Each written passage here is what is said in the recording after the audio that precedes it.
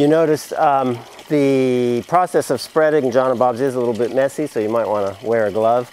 It puts black organic compounds all over your hand, which those organic compounds aren't dangerous in any way. Actually, I think they're good for me, but they don't look too good.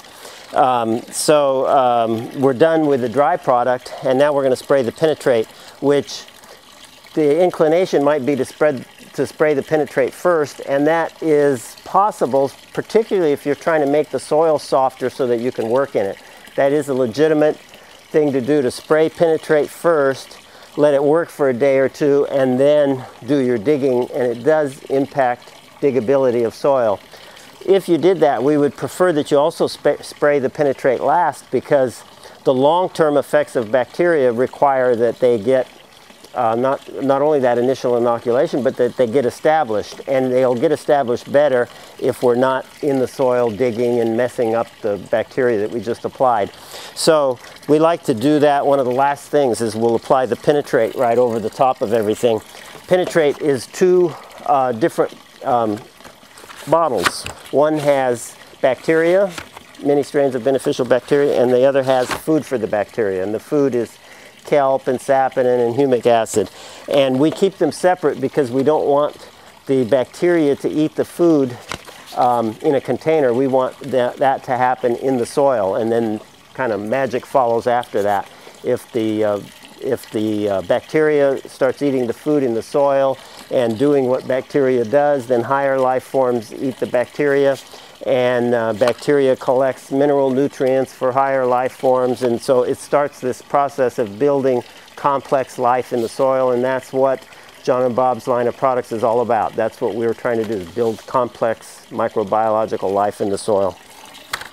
So I use a backpack sprayer. You can use any kind of sprayer. You could even use a bucket if you're just going to dump it into a hole or dump it into a concentrated spot. So this is the bacteria. So we'll just put the bacteria. In this case, I'm going to use the whole thing. This is our larger container, and it treats 4,000 square feet. And then the food for the bacteria. And we'll put them together. And then we'll fill it with water.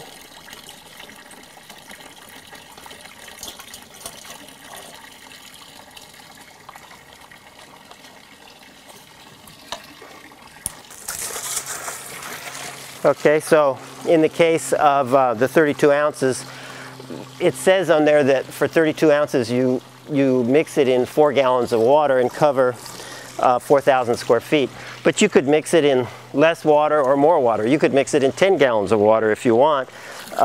We don't care how much water you use. We just want that amount of product to treat that amount of surface area. So as long as we get these two 32-ounce bottles over 4,000 square feet or less, that's great. And if you do it over 1,000 square feet, there's no chance of burning anything or damaging anything in any way. The more you use, the better, really, except that we're trying to give you rates where you get the most for your money. So, so this is calculated to treat 4,000 square feet.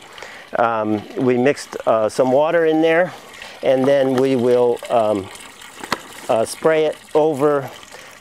It's great for leaves and plants. It's actually excellent fertilizer also, but we're marketing it more as a product to change the soil.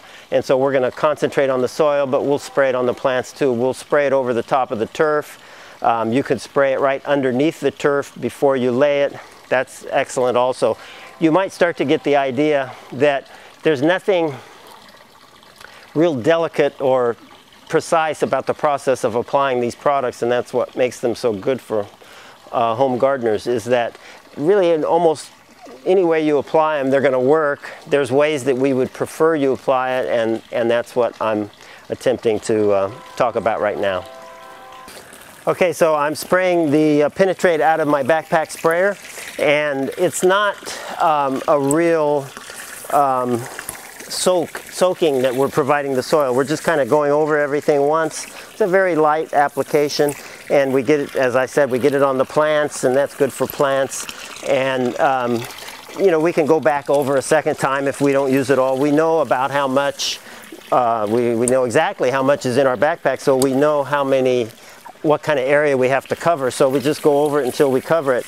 Now, one thing that I found with the backpack sprayer is if you just use the regular nozzle, it really applies it at too slow a rate, where it takes a long time to get it all into the area that you need. And since we don't really need an even application, we're just trying to get the product generally in the soil.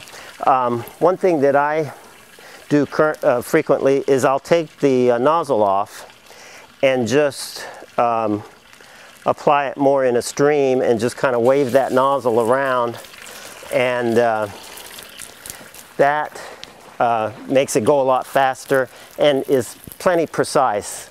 We don't need to be precise about it, and then that gets us the penetrate everywhere that we want to get it.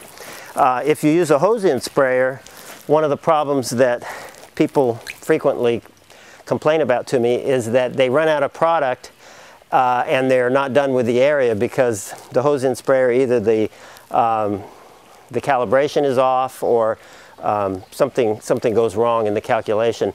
So if you're using a hose-in sprayer, you might start at a rate that you think is too low and just go over and over to make sure you have enough, and it'll get you everywhere.